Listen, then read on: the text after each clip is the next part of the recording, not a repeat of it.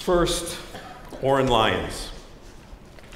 Oren is class of '58, received an honorary doctorate in '93, and received the George Arentz Award at Syracuse University, our highest honor for alumni in 2011. He's a Faithkeeper of the Turtle Clan of the Onondaga Nation and sits on the Onondaga Nation Council of Chiefs. The Onondaga Nation is the central fire of the Six Nations of the Iroquois Confederacy, or the Haudenosaunee, which translates as People of the Longhouse. A lifelong lacrosse player, Oren, as an All-American at SU, and together with his teammate Jim Brown, led SU to an undefeated season during his graduating year, 1958. He was later elected to the Lacrosse Hall of Fame and serves as an honorary chairman on the Iroquois Nationals lacrosse team. Upon graduating with a degree in fine arts, Oren became a very successful commercial artist. He accepted a teaching position with the University of Buffalo and was named a SUNY Distinguished Service Professor and Professor Emeritus of American Indian Studies. In 1997, Oren was the founding member of the Traditional Circle of Elders and Youth. This council of respected Indian leaders meets annually to provide an avenue for Native American culture to inform and contribute to contemporary culture and political debate. In 1982, he helped establish the Working Group on Indigenous Populations at the United Nations. He is the recipient of the United Nations NGO World Peace Prize. In 1992, he addressed the General Assembly where he opened the International Year of the World's Indigenous Peoples. He served on the Executive Committee of the Global Forum of Spiritual and Parliamentary Leaders on Human Survival. He is a frequent participant in human rights issues in Geneva and recently received Sweden's prestigious Friends of the Children Award along with his colleague Nelson Mandela.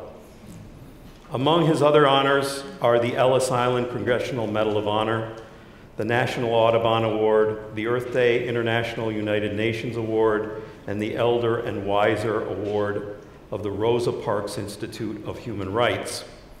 Oren is also the subject of a PBS documentary by Bill Moyers and recently appeared in 11th Hour, a documentary on the state of the natural world and climate change produced by Leonardo DiCaprio. He is the author of several books, including Exiled in the Land of the Free, co-authored with John Mohawk.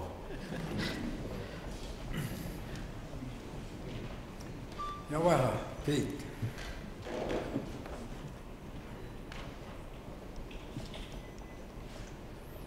I'll lean on this chair. In 2003, when Condoleezza Rice and President Bush were beating the drums of war, you remember? Weapons of mass destruction, weapons of mass destruction. You remember that? I heard those drums. I heard those drums. There was a man that was standing up in a corner of I-90, 84, north and south, with a sign. One man. No war in Iraq. That was Pete.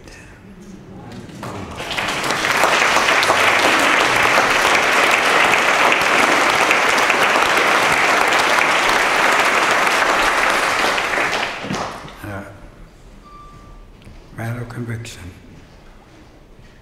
Always was and always will be. Thank you.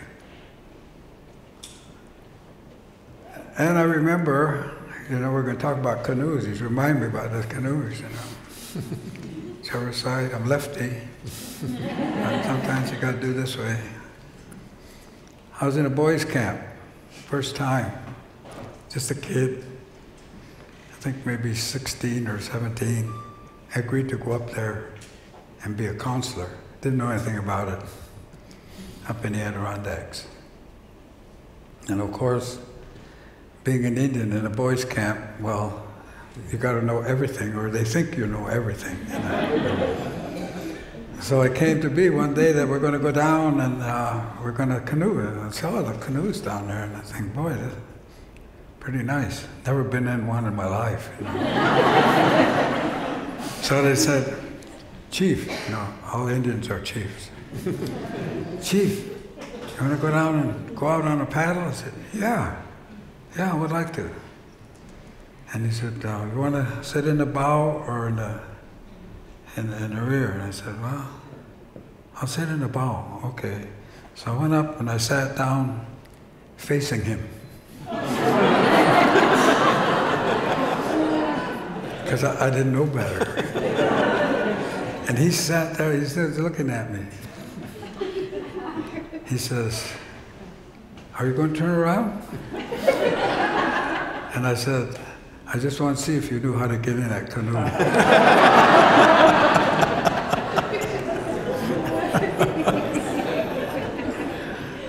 That's where I learned to be an Indian at that Boy Scout camp.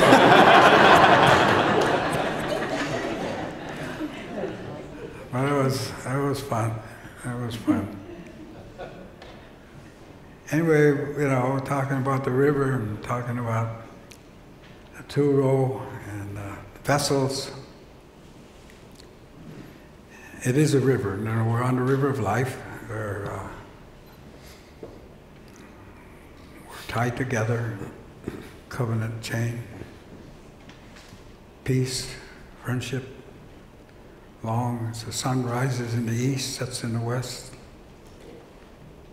Long as the rivers run downhill.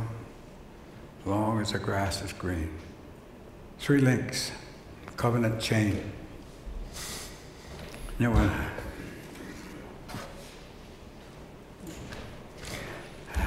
Jake Edwards, one of our young chiefs. Got 2 more young chiefs. Would you guys stand up so they can see you?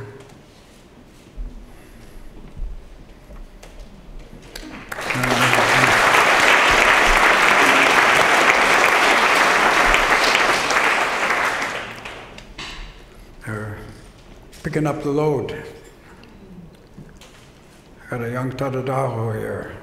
That's a heavy load that he carries. It's tough. Tough trying to live a life of principle and just be fighting all the time. That's what we do. So here it is. This is the belt, Calico Santa. 1613. It's 400 years now. It's going to be again. And so, when the Dutch first came up the river, there was an Englishman in charge of the boat called Half Moon. And he went as far as he could go upriver. It's in Mohawk country. And his name was Hudson. All he had to do was go up that river once, and they named the whole river after him after that. I don't know how they do that, Just once. He owns that river now. He was up there, and then he went back, and a few years later, Dutch came up with another boat, and there's a lot of stories in there of where they sat and who they talked with and the villages they stopped at and what they ate even. There's a lot of stories. You have to go back and you have to dig it up, but it's there. They keep records, What our brother knows how to write, and he keeps good records. So anyway, when he got up there, they said that they wanted to make an agreement to trade and commerce in a peaceful way. And our leaders at that time said, we've been watching you and it doesn't look like you're going home. So maybe we better talk about how do we get along before we talk about trade. And so they began a long discussion. That discussion went over a period of probably 50 years or so. And it was being refined all the time. But basically what they said was, it's a good thing that you want to trade in a peaceful way. So how shall we greet one another? And they said, well, it's very respectful and great love if you call us Father. And they thought about that, and they came back and said, it's true enough. They said, Father loves his children. He said, but he also has the responsibility and the authority to chastise. And we think it's probably better if we call one another brother. So that's where the term brother comes from when we speak of our brothers across the sea and across the water, or our brothers. And it's an inclusive term. It means all the people. So they agreed. We will call one another brothers. And we said, you have a big ship. You have a lot of people. You have a lot of religions. You have a lot of color in your people. Our canoe is small. And it only holds our people, and it holds our way of life and simplicity. We live a simple life. But it is what we have. So we'll have our two vessels then. Your ship with all your people, your laws, your religions. Our canoe with our people, our way of life. Because they didn't call it religion, they call it the way you live, day to day, a way of life. And our laws, and our rules, and our people. And they thought that was a good idea, and they said, this river that we travel on, this river of life, we should go down this river side by side. And so they agreed with that. And they said we should tie our vessels together. Something strong. And they talked about rope.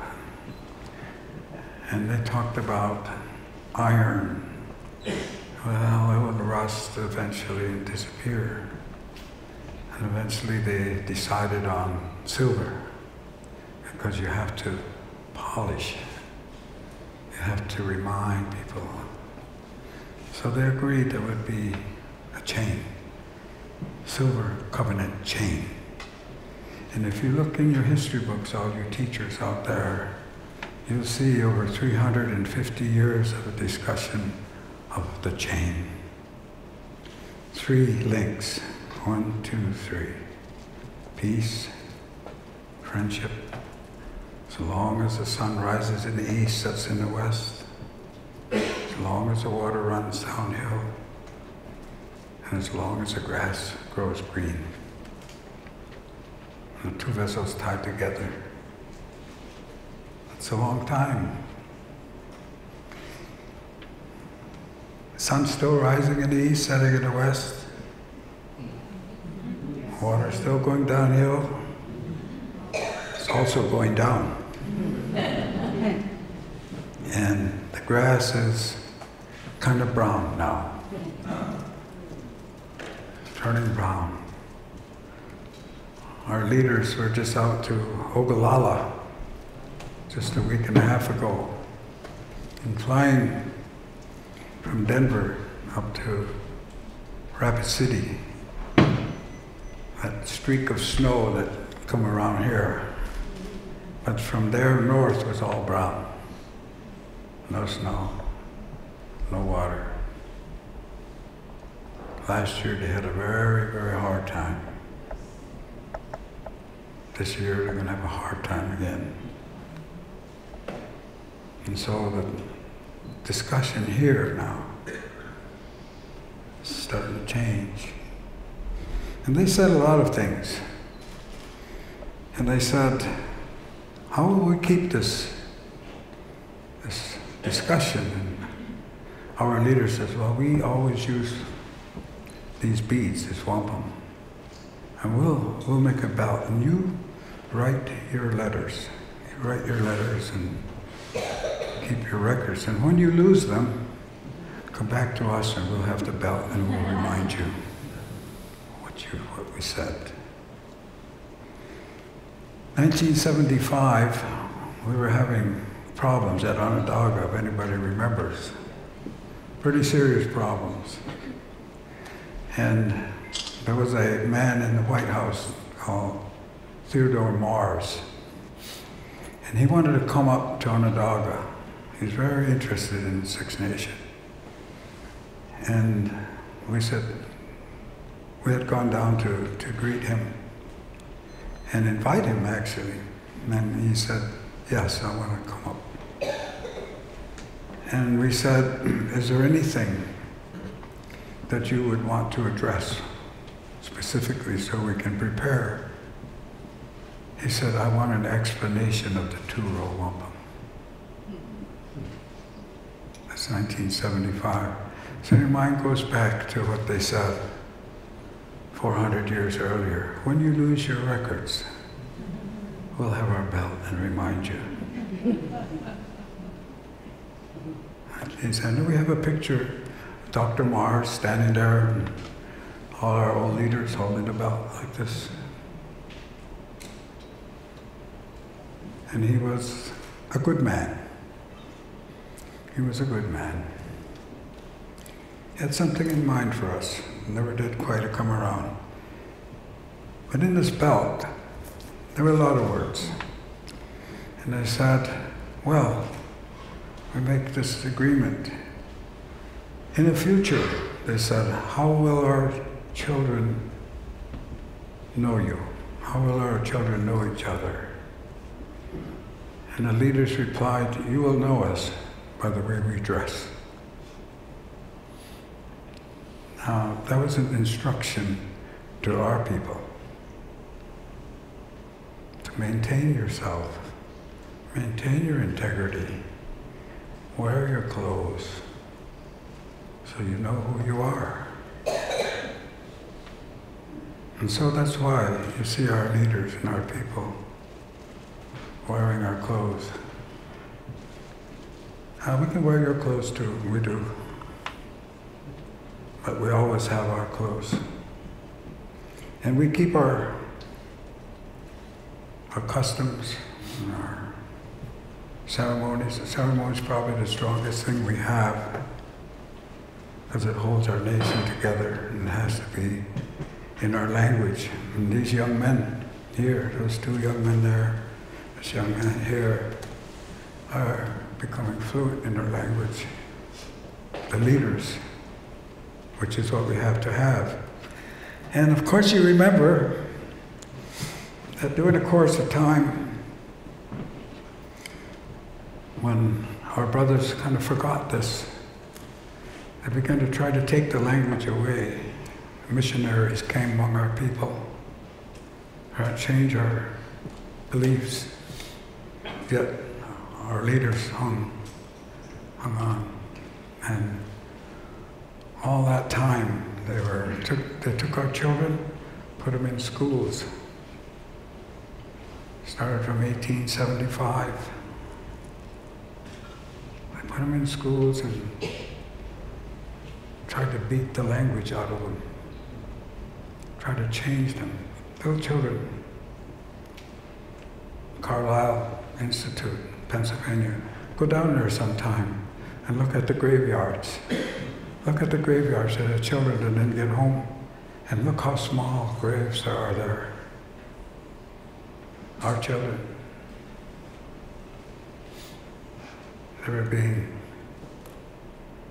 changed, but they weren't successful. I'll just move forward very fast, past the First World War and into the Second World War, and things were very, very bad for the United States in the fight. And they were losing the battles here and there, especially in the Pacific. And His father was there. He's a good soldier. He's also a boxing champion of all of the military, 147 pounds. That's his father, and a great soldier. And things were bad, and they had to communicate. So they found out that Indians had kept their language. And so you had the code talkers speaking openly across open lines. One Indian talking to the other in the language, saving thousands of American lives. And remember, these are the very same language they were trying to wipe out. Remember, or if you didn't remember, think about it.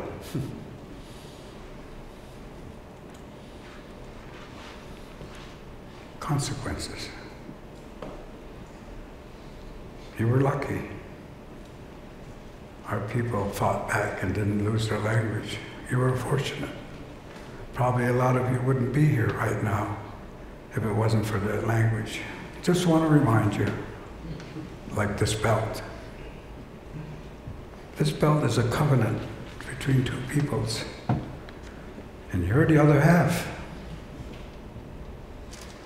It's very important.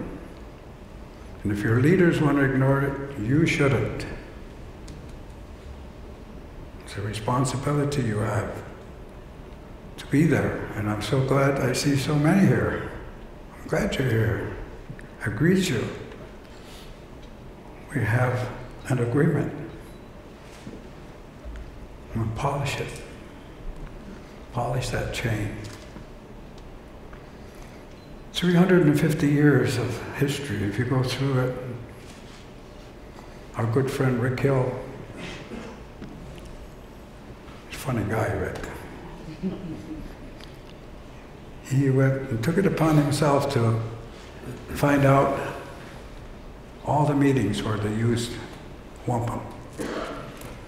There's 3 volumes of meeting after meeting after meeting, where our brother used wampum, made the belts, made the strings, exchanged them, made the protocol.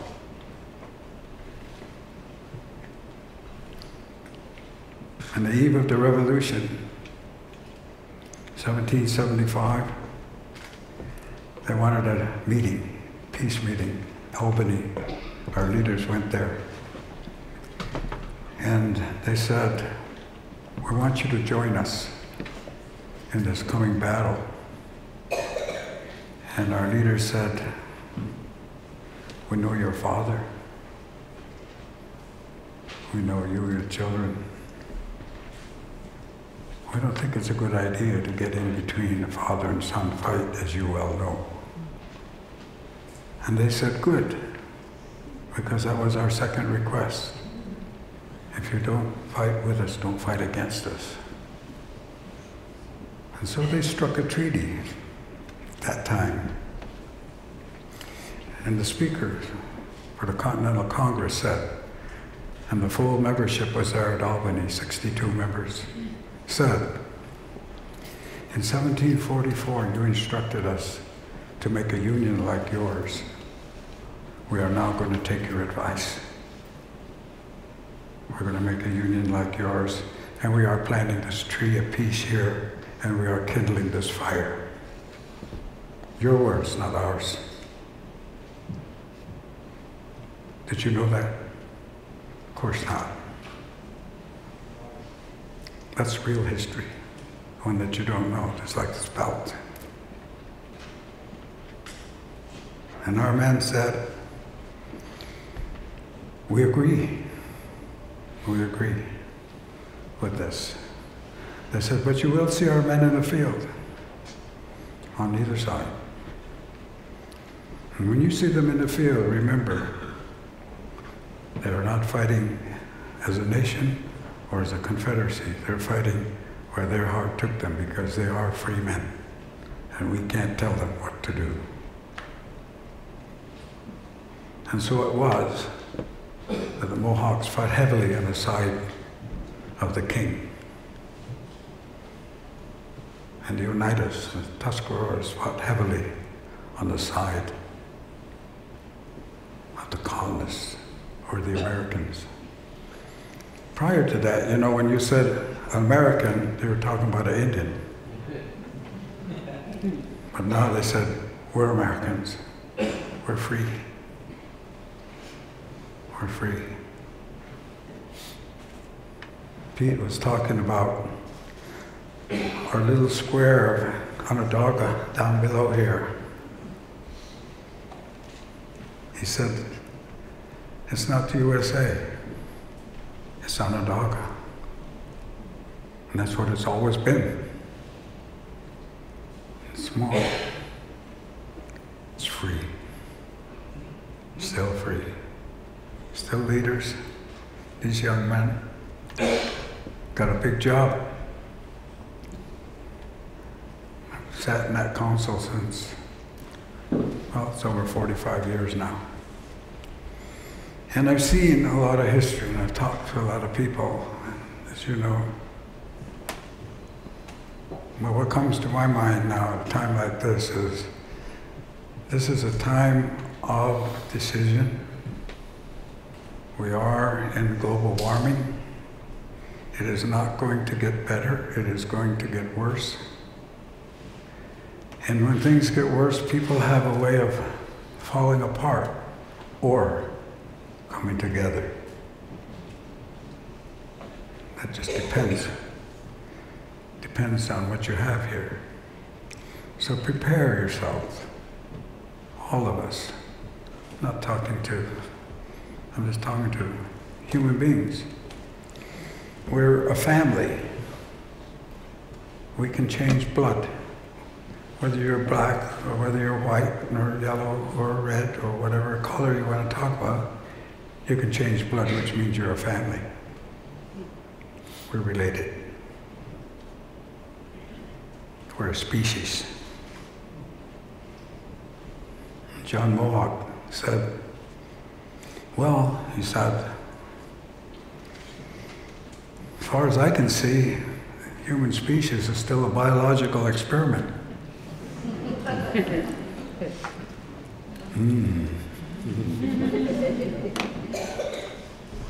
That's where we are, folks. What's different 400 years ago and today? What's different? 7 billion people. That's what's different today. 1950, 2.5 billion people. 63 years later, 7 billion people. That's different. Who's teaching them? And my question is, how do you instruct 7 billion people as to their relationship to the earth?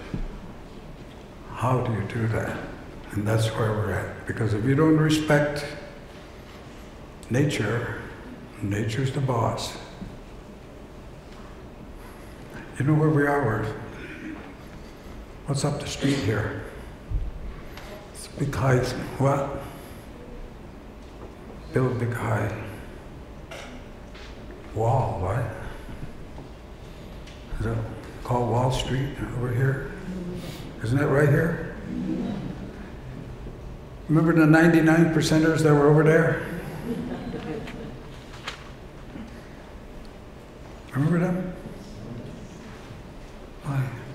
And of course the media, which is run by corporations, said, it's too bad those kids don't know why they're there. And they're there going like this. Hey, it's your problem. And they spun it.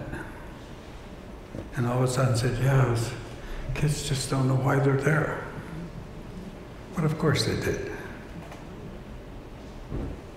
And they were removed. They had to leave, remember? There's something different about those kids. You know what was different? They were your kids. They were white kids. They weren't black people.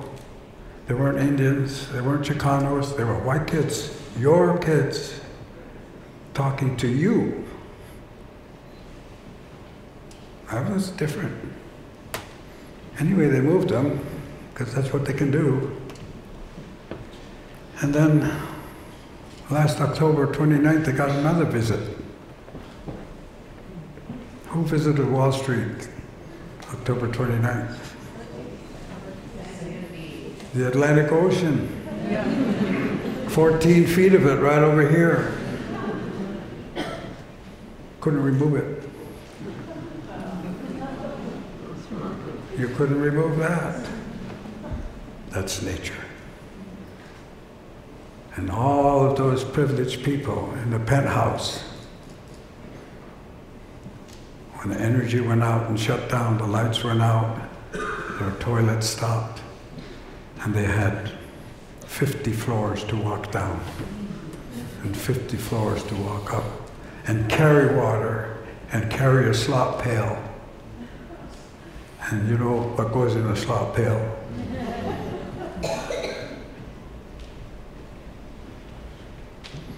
Nature's the boss. The sooner you understand that, pay attention to that, the better off we're going to be.